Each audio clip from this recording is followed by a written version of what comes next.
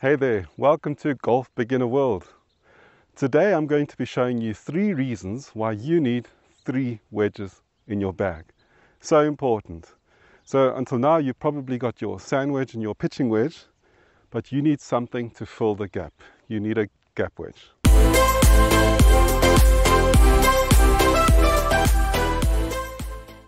The first major reason why the gap wedge is so essential is the following. I won't talk too much, instead I'll demonstrate and you'll see what I mean. So let me just measure quickly. That's 132 yards, which is just about my pitching wedge distance. Now, as you know, a full swing with the shorter clubs is probably one of the easiest shots in the game. So I definitely expect to hit the green from here.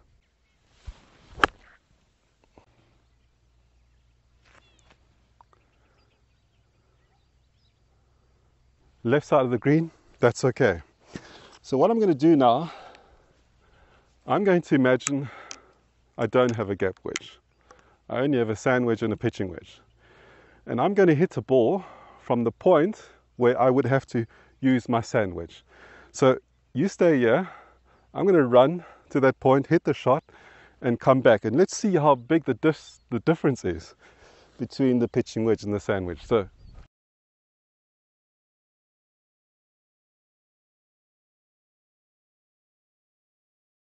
okay, that's 90 yards. And let's just quickly hit this ball on the green.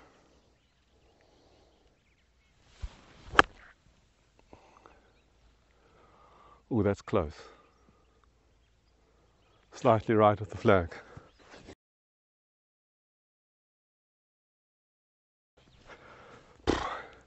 So that was over 40 yards difference. So if I didn't have a gap wedge, I'd have to do all sorts of things, half swings, slower, and that just does not have to be the case. So you might hit the ball further than me, or you might hit the ball shorter. Your pitching wedge might be 90 yards and your sand wedge might be 60 yards. That's still 30 yards difference. And that's a real reason to fill that gap.